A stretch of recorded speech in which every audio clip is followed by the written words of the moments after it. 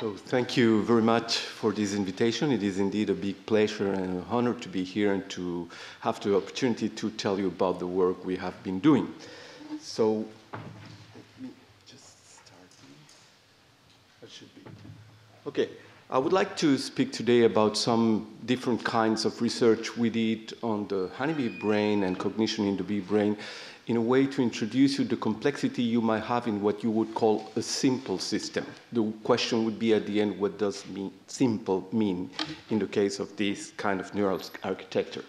So let me just start presenting the problem by showing you this general view of two brains. This is your brain, the human brain, with his known volume and impressive amount of neurons.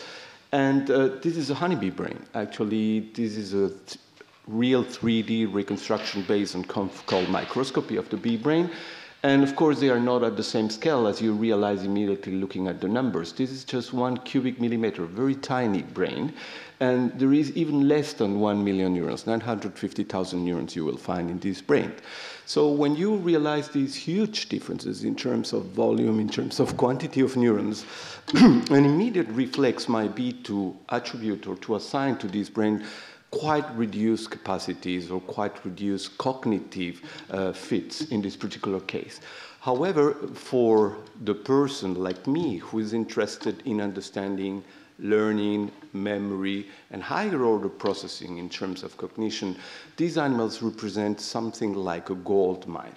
Because the whole biology, the whole survival of the individuals and the colony as a whole depends on their capacity to learn and memorize. And the fact is that honeybees are flower constant, which means, this is something that was known since the time of Aristotle, that they actually remain working on the same flower species in the field as long as the species provides nectar and pollen, which is the reward they are looking for. So bees do not switch from one species to the other in the same tree. They work only on the same species as long as this species is rewarding.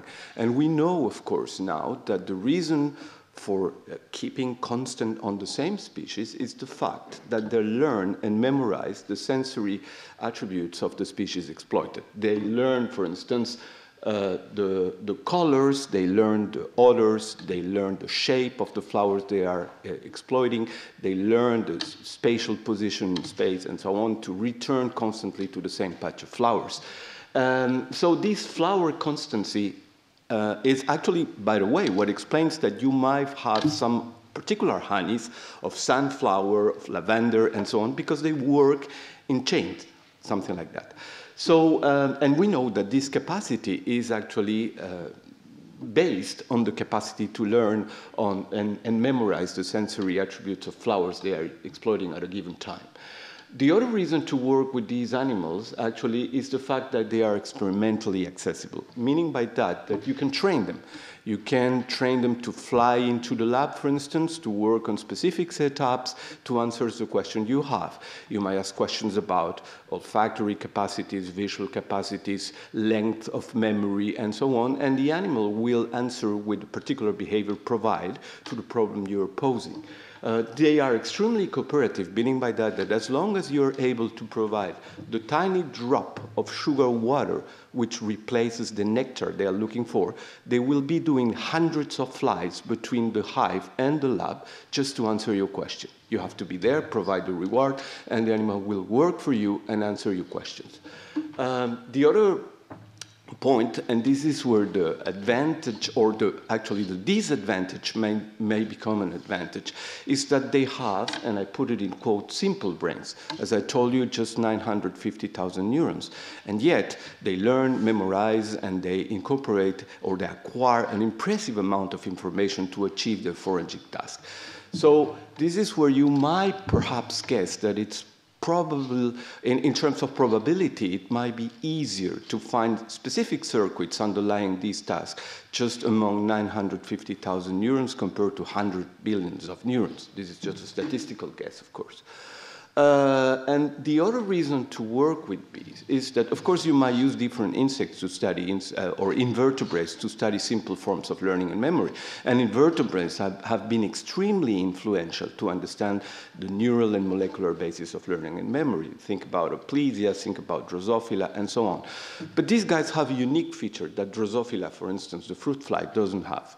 That not only they learn simple forms of learning, meaning by that these other associate with reward or the other associate with punishment, very basic elementary links between stimuli in the animal's environment, but they are also able to learn higher order forms of learning, which other insects so far cannot show. And let me tell you what I mean by that. So, this is just a couple of experiments I would like to show you to introduce the problem and the complexity of the system.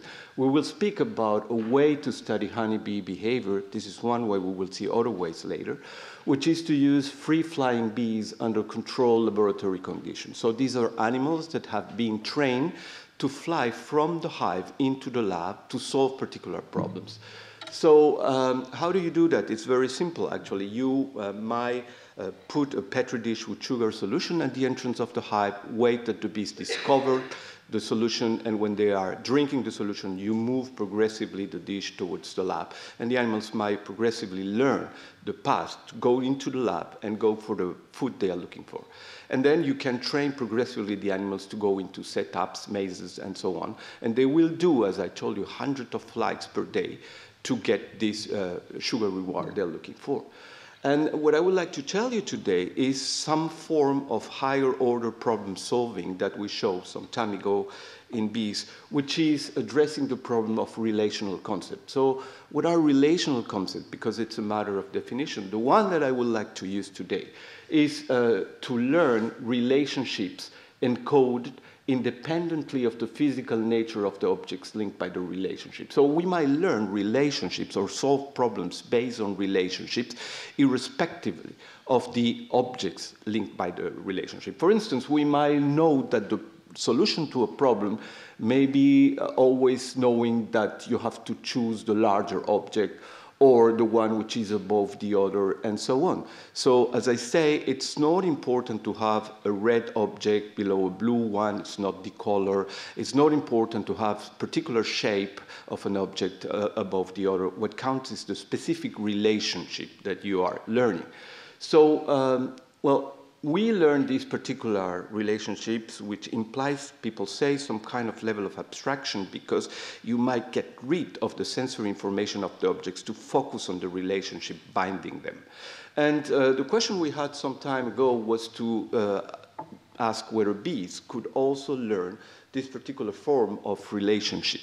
And I'm showing you just one example here, which is the principle of the rule of sameness. The rule of sameness is typically studied in vertebrates, primates, and so on, using a protocol called the delay matching to sample problem.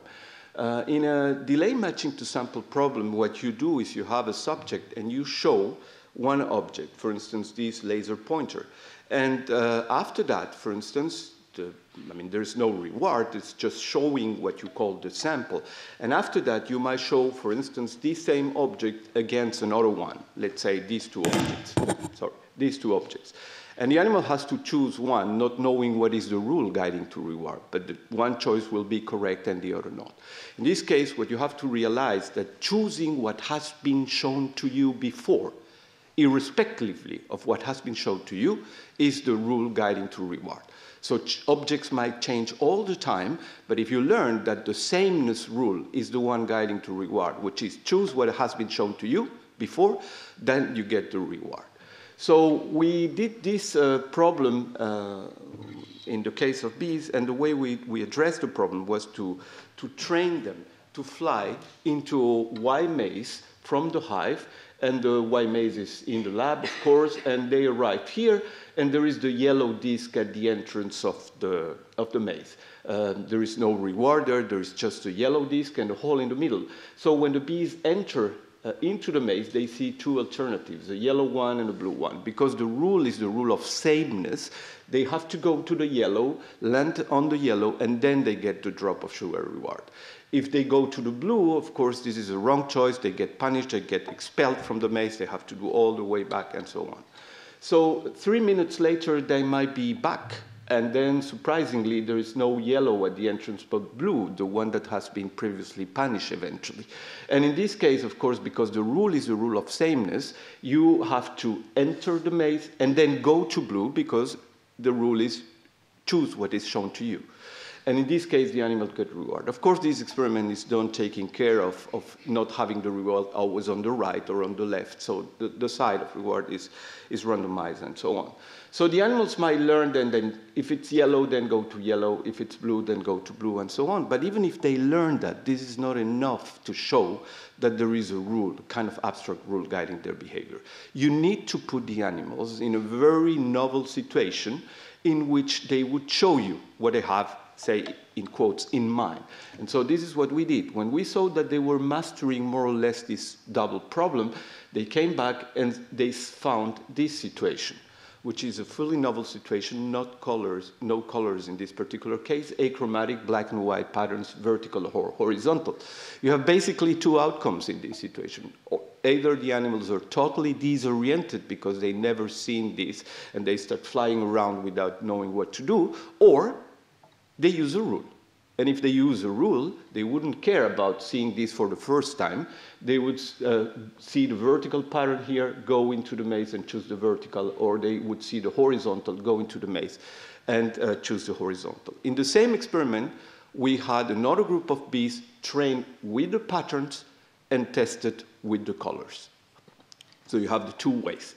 So this is what we got. This is the training of the animals. You have two curves, one of animals trained with colors, this one, which is blue, blue, yellow, yellow, and so on, and another one for animals trained with the patterns, vertical, vertical, horizontal, horizontal.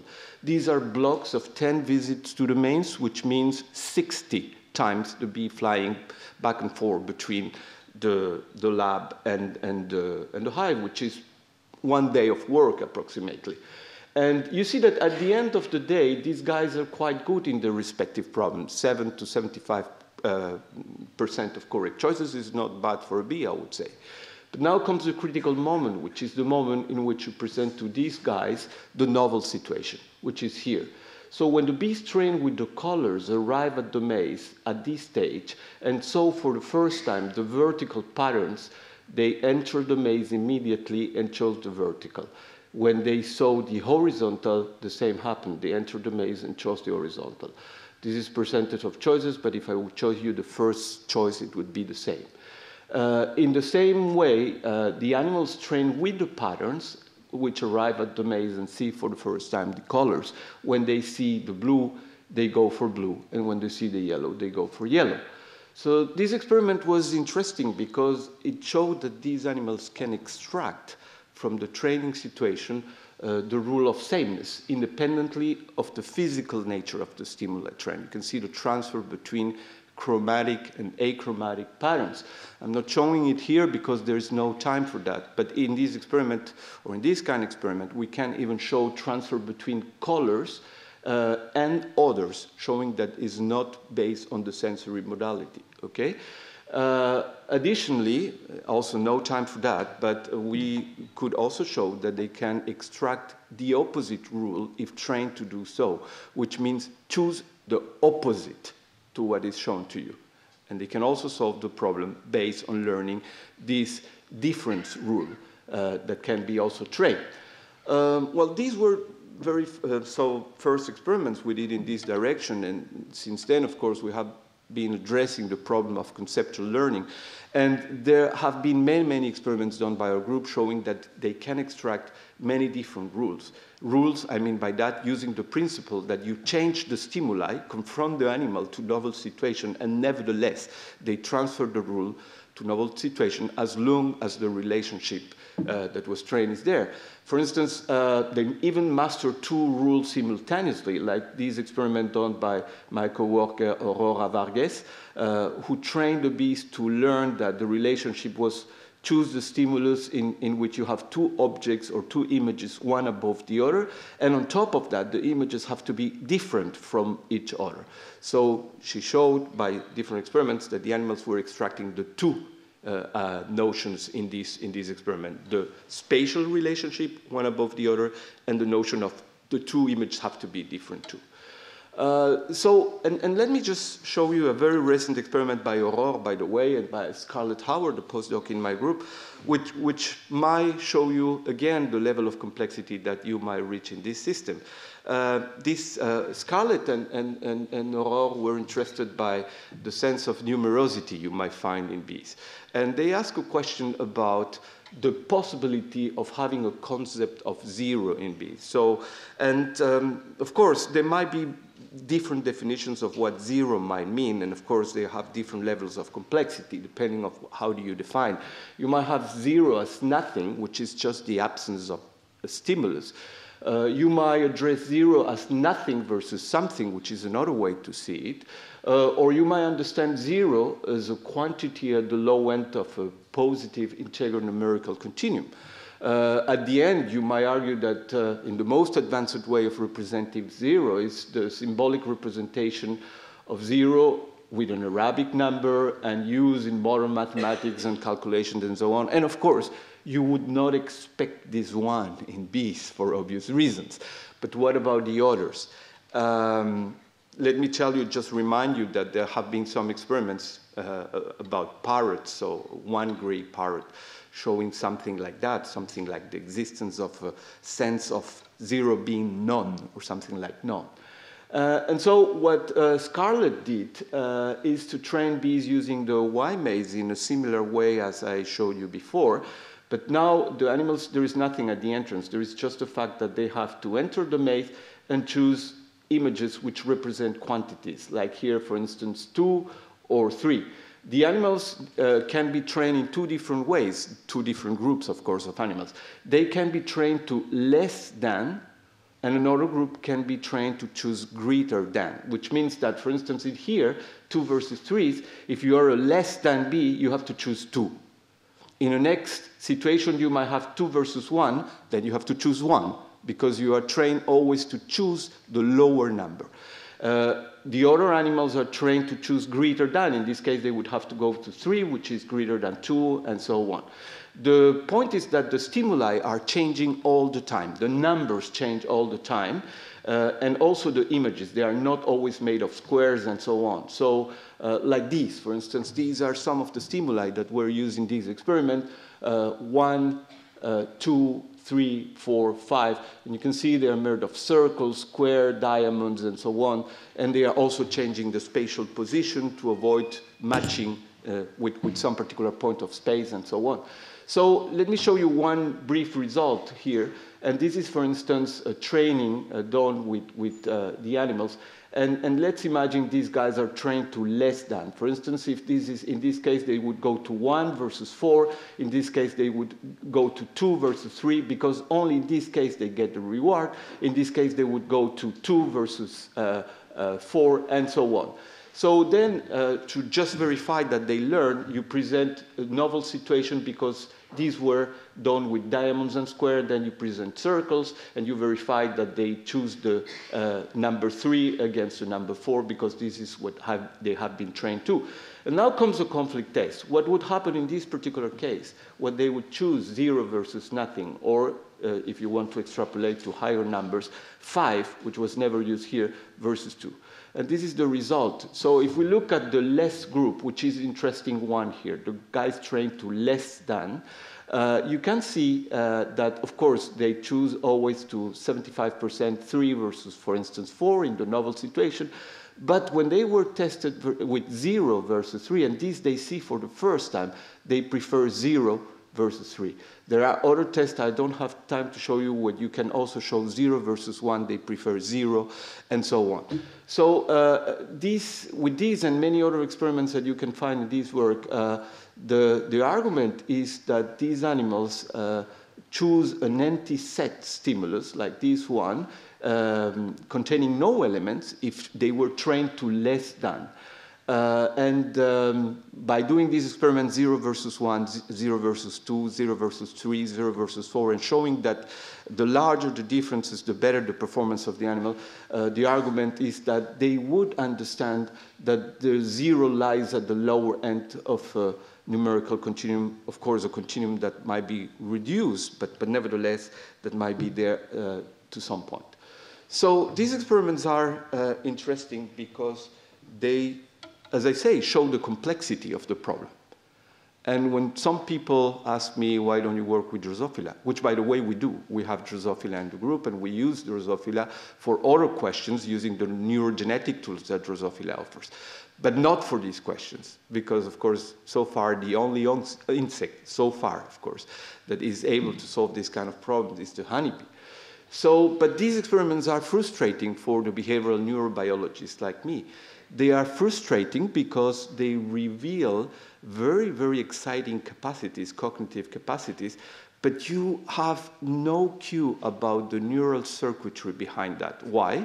Because you're using free-flying bees. Bees that are flying free between the hive and the lab, and you need to do that because this is the way the animals might exhibit the full richness of the behavior and then reveal what they can do to you. But on the other hand, you cannot open the head and access the brain to record of an animal that is flying between the hive and the lab. So, I mean, at least so far, this is not possible. So we need other protocols, we need other questions, probably not the same, to be able to access some particular neural mechanisms of higher order forms of learning in the bee. We need other protocols and to study associative learning in bees in the laboratory, and the critical fact is the animals should not move, because you need immobility to be able to record from neurons, to access neural signals, and so on. And that's a challenge, because you need to have an animal that doesn't move, but nevertheless that shows you that it learns. And not only that it learns, but it might also learn, say, a higher order problem. So let me show you a possible way to do it. There are control condition protocols with harness bees that are immobilized. Several of them, several modalities. I'm just showing you one, the most famous one, which is used by our group and many other groups, which is the so-called olfactory conditioning of the proboscis extension reflex. People call it the PR, which is proboscis extension reflex, which is a case of Pavlovian learning. So the proboscis of a bee is the tongue. So bees have a proboscis, and there is an innate reflex, something that is inborn, which is the fact that when you have a hungry bee and you touch the antennae with a drop of sugar, this reflex takes place. Boom, the tongue goes out. It's like hitting your knee with a hammer, and then you do that, tack, the same. So this is something inborn. You have a hungry bee, which is immobilized here. You see this is a metal tube, and the bee has been harnessed here. You put it into the tube here, and there is just a head protruding from the tube. This is the head of the bee. And this is an apparatus, an olfactometer, which is sending to the animal head a constant airflow of clean airflow, in which you might introduce a pulse of odorant controlled by computer, which opens valves of odor cartridge, and then you send the pulse of odor to the animal. The idea is actually to create, as I said, a case of Pavlovian learning. An odor that does not mean anything to the bee will be followed by sugar solution. And by doing that, it's like Pavlov's dog. You have the bell and the meat. Well, here you have the odor and the sugar, and the animal should learn the association between odor and sugar. And then, if this is true, the animal should later extend the proboscis, the tongue, to the odor itself, because odor would mean food. That's the idea. So, well, this is, again, the apparatus. This is, again, the animal. Oh, this is a primitive way to deliver the sugar, which is just you have a toothpick soaked in sucrose solution. You might go and touch the antennae to release the reflex, and then you allow the bee to lick the sucrose solution. And, of course, you can do it if you want to control the reward with micropipettes and so on. But this is enough for the sake of this experiment. And this is the way it works. So here you see a movie in which you have a harness bee. So this is a harness, the animal cannot move. And you will see in this movie a red square showing the moment in which the odor, which you don't see, of course, arrives to the animal. And okay, the animal is alive. It's spent some hours there, so it's hungry. And then the odor will arrive, and there's no particular reaction. And now comes the sugar. And you see immediately the proboscis extension reflex, and you see the animal is motivated once more, it ceased. And in this particular case, you expect the animal to have created this association between the odor as a conditioned stimulus and sucrose reward as an unconditioned stimulus, using the Pavlovian terminology. And the fact that this is the case is shown here, because now you just deliver the odor in the absence of sugar, and you will see the learning represented by the proboscis extension reflex to the odor in the absence of sugar. So this is a very convenient preparation because the animal shows the learning in a immobilized situation, as you can see here, which allows you to access the brain of the animal. So it is very, very fast, because if you represent the percentage of proboscis extension reflex of a population of bees, let's say 100 bees, to the odor, and you saw just one trial in the movie, you will see typically these kind of learning curves. They are amazingly fast. If you consider that trials are separated by 10 minutes, for instance, you will see that after trial number 2, after 2 odor sugar experiences, almost all the bees are learned, and they might reach 90% of successful learning in almost all of the cases. And if you call the odor train the odor A, just to call it in one way, and you put a plus here to say, okay, this is the odor that has been rewarded, and you put your bees in an incubator in order to avoid losing them in the hive among thousands of guys, and you keep them in the darkness and feed them regularly during their entire life, which is 2 weeks, and you then 2 weeks later bring them back to the lab, place them in the same setup, and you ask them, hey, do you remember which was the odor that was trained 2 weeks before, A, B, or C? Typically, the answers you get are like this, okay? So showing an amazing, robust memory, and this is why these animals are used as a surprisingly good model for understanding several principles of memory formation, molecular cascades, and so on. So the advantage is here, that the external surface of the body of the bee has it's a kind of armory made of a substance called chitin. So you can open a window actually in this structure, in this material, and then you can expose the brain, and the animal will not be, in quotes, harmed, because it will be showing the behavior lively, and you can then record simultaneously while the animal shows the reflex, learn, memorize, and so on. So then you can try to understand how this learning works here in terms of circuitry, neurons, and so on. So, well, because not all of you might be familiar with the bee brain, let me show you how this works. So we have olfactory receptors at the level of the antennae. In the case of the bee, we have approximately 60,000 olfactory receptors. And at this level, they might be, of course, stimulated by the appropriate molecules, and then they would send the message towards the brain via an olfactory nerve. And the first processing center is called the antennal lobe. We will not be speaking about that today. It's made of glomeruli, somehow like the olfactory bulb of vertebrates.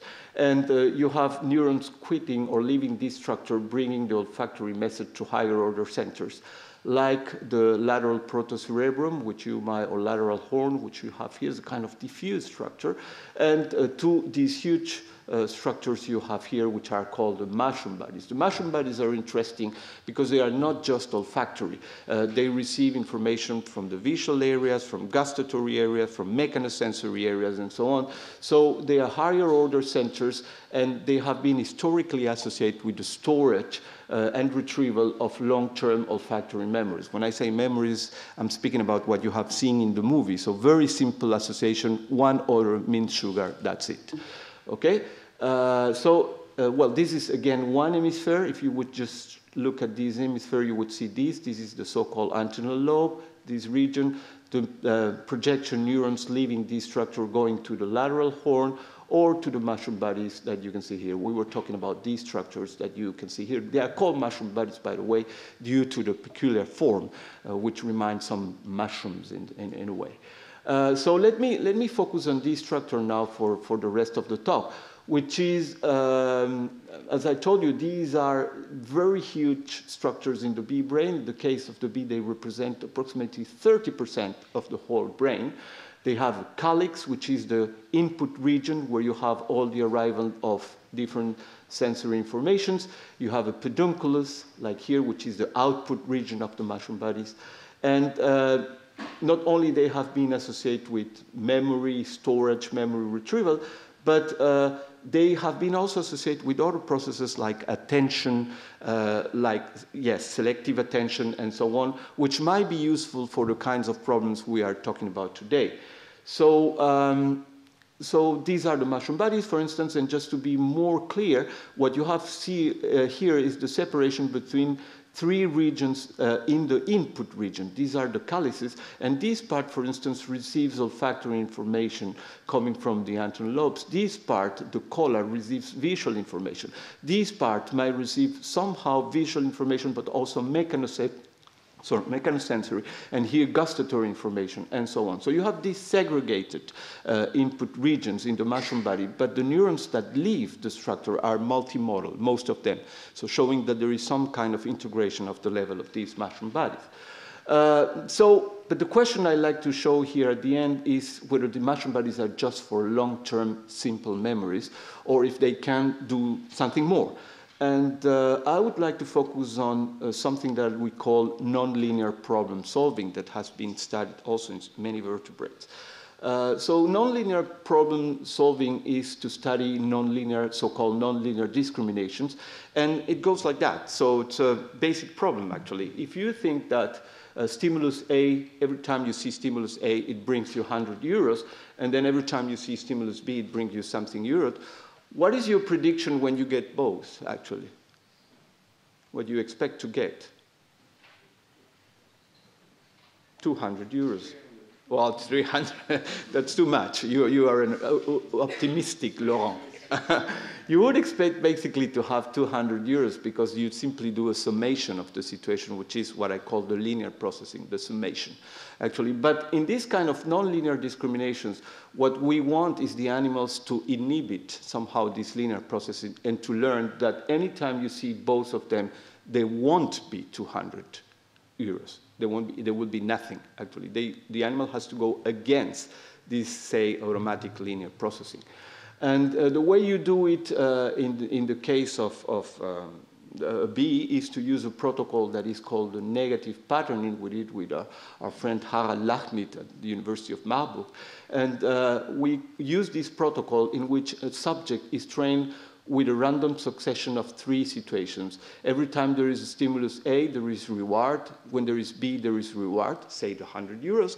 But every time you show both of them, there is no reward. So the animals have to learn that despite the prediction that AB has to be twice as good as A or B, no, that's not the case. AB is bad because there is nothing on it. This is the so-called negative patterning problem. And this is considered a hard problem because if you just focus on A or B as a way to solve the problem, you have an ambiguous situation because A is as often rewarded as non-rewarded, A plus, A minus, same for B, B plus, B minus. So if you just rely on the value of the single element, you will be lost because you won't know what to do. How do you do that in the case of a bee? So you would train the animal to using one odor that is rewarded, another odor that is rewarded. You would show 2 apparatus to the animal to present simultaneously the 2 odors converging to the animal's head, showing both of them. And at this time, there would be, of course, no reward. And you expect the animals that during blind trials, there is no reaction. So that's what you would expect. So you would train the animal in such a way that it learns that AB is not the sum of A plus B, the nonlinear discrimination. And before you tell me that, okay, but this is trivial because AB might be in the brain a new entity C, and then the problem is trivial, of course we took care of that, and we chose a couple of orders that we knew for sure trigger this kind of linear solving. Here you have, for instance, the typical case. You train them to this simultaneous presentation of two orders. This is not the negative patterning problem. This is just training the two orders at the same time with reward. You see that they learn it very well, and then you ask, did you learn? Yes, I learned. This is my response to both of them. And if I give you just one of them, you can see, yes, I recognize that in the compound there is A and there is B. So I see both orders in the compound. So AB is not C, is not something different. I see that there is A and that there is B in this compound, and you can see the summation effect that makes the response to AB larger than either A or B. Okay, so we use these orders knowing that normally, in normal conditions, they treat this compound of two orders as being the sum of A plus B. And then we went to the brain, we looked at the antennal lobe, and we did some calcium imaging experiments to verify that in the brain this principle was maintained. So we were recording the response of these neural populations, and particularly we look at projection neurons, the neurons leaving these structures and going to the mushroom bodies. And this is typically, for instance, what you have if you encode, you see the response of this region to one order. So you would see, for instance, 1, 2, 3 units, these units called glomeruli, responding to the order. So each order is represented in terms of specific pattern of glomerular activation. And the orders chosen, for instance, as here, this is the pattern elicited by this order, this is the pattern elicited by this order, and this is the pattern elicited by presenting both together. And look at this. If I just take these two, okay, and I make an arithmetic sum pixel by pixel of these two images, I get this, which is practically the same between what you have in the real terms, showing again this summation effect. So what we did here is to block the mushroom bodies. The idea was to generate bees that might be like patients having lesions, reversal lesions in the mushroom body. So this was done by Jean-Marc, who established the principle of being able to inject procaine in the mushroom bodies, in two mushroom bodies, in order to silence them. He knew, based on lots of experiments, that he was blocking voltage gate, sodium and potassium currents in reversible way. He knows the time of the effect and so on. So he might have bees with silenced mushroom bodies during a specific time window. And then, of course, the question would be, can you solve a negative patterning problem, a complex problem, in the absence of mushroom bodies, yes or no? And at the same time, can you solve a simple problem, on the other hand, in the absence of mushroom bodies? So the way you do it, this is again the advantage of using these guys. If you look well, this animal has been operated already, because you can see a line here, because the window, the surface covering the brain has been cut and just replaced. And now when the moment of the experiment comes, you take it out and you inject your animal into the mushroom bodies, like here, okay?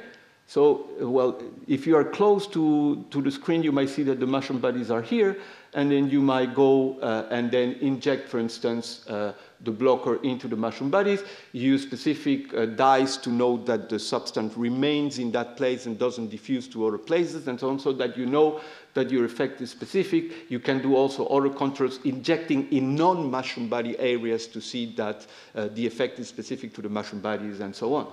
So and you can see, by the way, the spots here of injection. Then you replace the cover, and the animal is ready to go.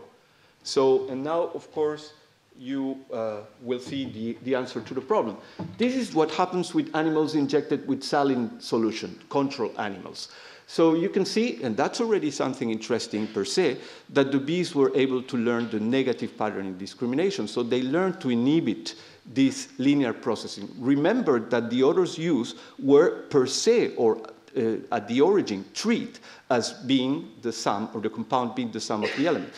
And here you see that they learn to inhibit this treatment. So at the end, they keep responding to A alone rewarded and B alone rewarded, and they inhibited the response to AB when these two orders are presented together, which is already a kind of exciting result per se. Now what I will do is just to show you, to simplify my graphs, just the last point of the performance to avoid showing you lots of curves. So if I show you these, this is what you get. So the animals injected with saline solution are here. This is the level that you have here when you have A or B pulled together, or when you have AB. You see, they learn the problem. What happened with the animals which had the mushroom bodies blocked by procaine? As you can see, these animals were not able to solve the discrimination. So you might argue then that mushroom bodies might be necessary to this, say, nonlinear problem solving. Yet, you need a control experiment to show that this is the case, that this is not an epiphenomenon due to the procaine injection or something like that. So what we did is to train the animals to a problem that looks like the negative patterning, but that it's not complex. Look, the animals were trained with A rewarded, B rewarded, and two different orders, C, D, non-rewarded. This is a very simple problem here, because any order has a unique value. Here, A is always good, B is always good, C is always bad, and D is always bad, contrary to the previous problem where you had the ambiguity at the level of the element. So this is a very simple problem for the bees, because there is no ambiguity. And you can see, obviously, that saline-injected animals learn it very easily and even better than before. In the case of the negative pattern, they respond to A plus and B plus, and they do not respond practically at all to the CD minus. What happened with the bees? We had no functional mushroom bodies at the time of the experiment. They also learn it. Okay, you can see that they learn to respond to AB and not to CD, which they could not do in the case of the complex nonlinear problem called the negative patterning.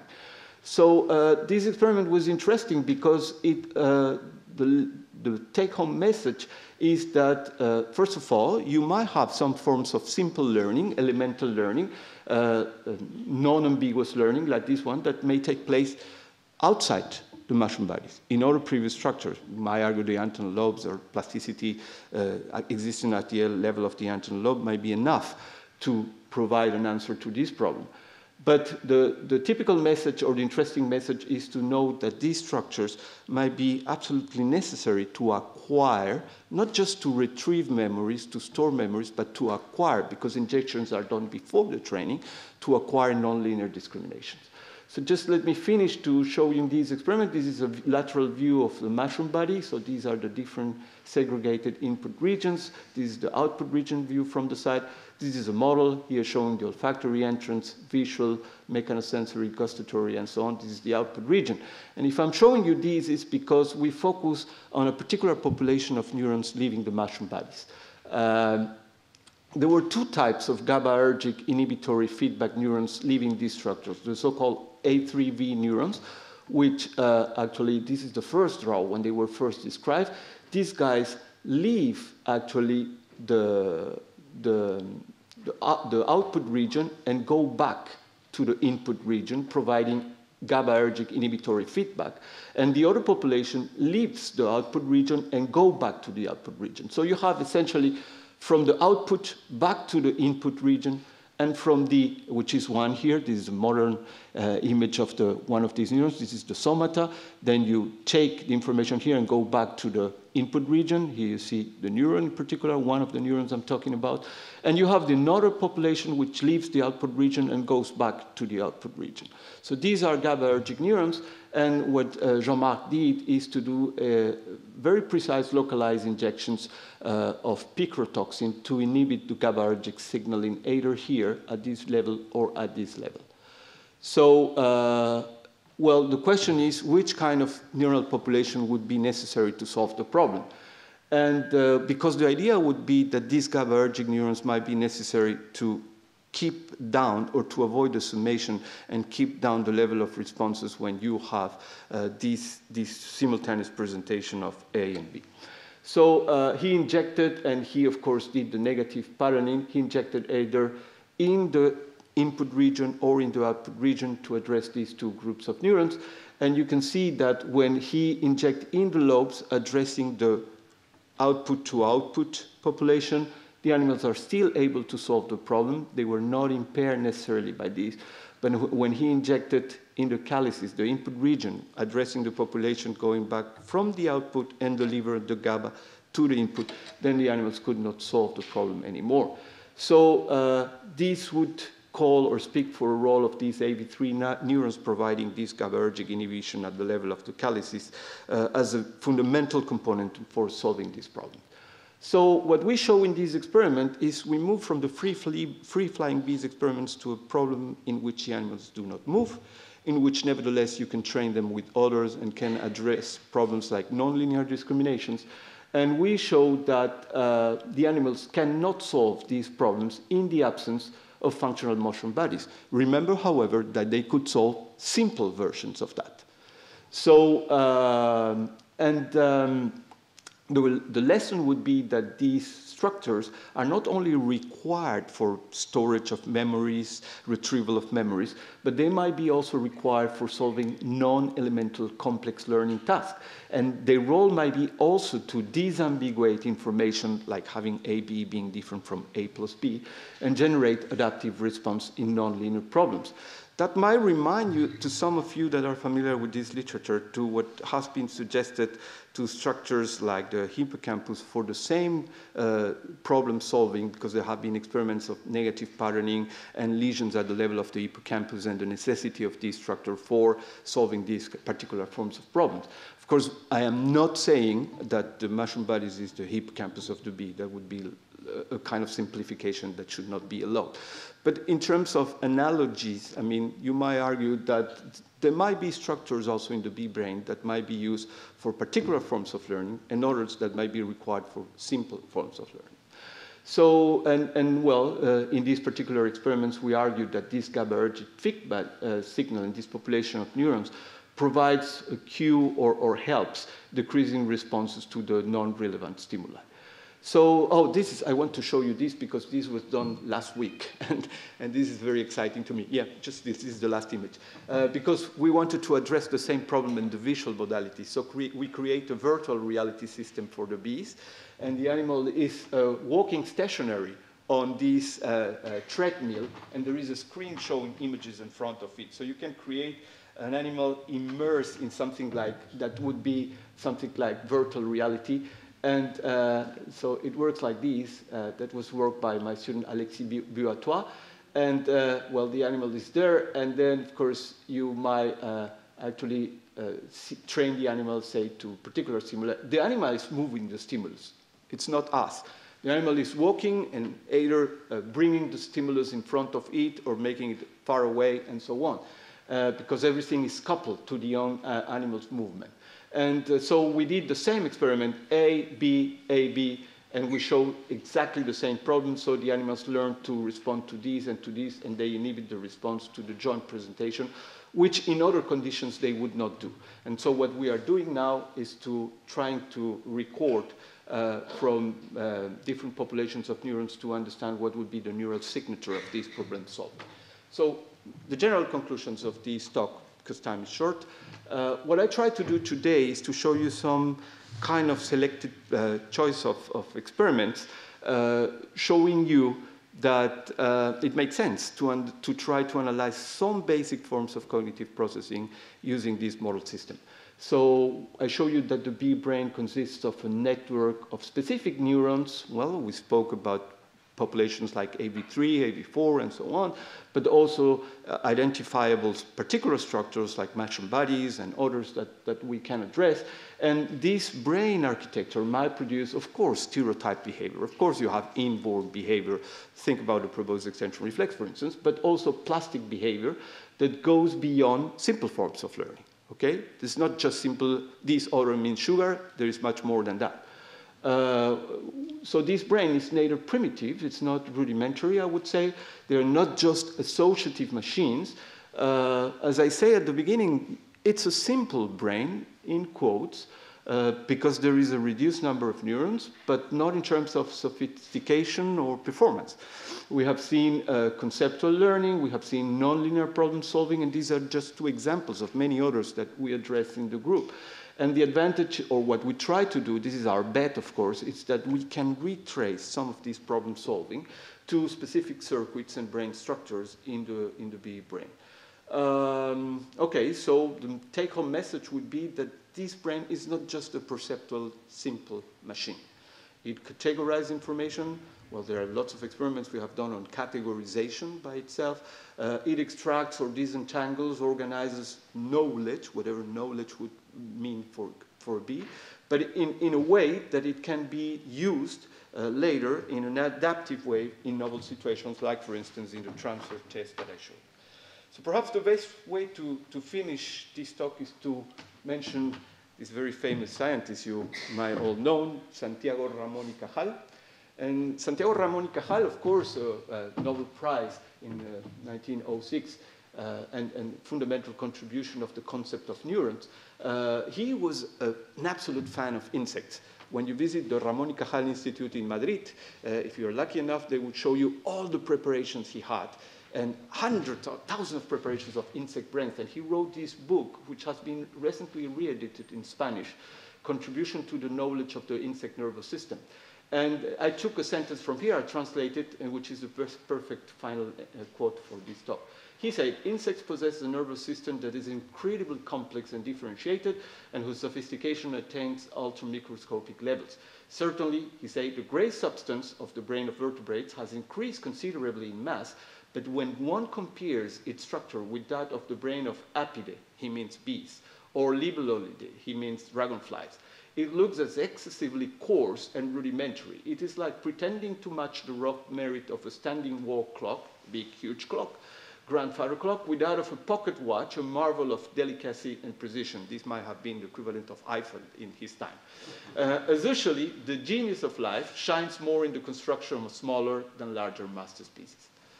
Thank you, and these are the guys who deserve the credit for the presentation.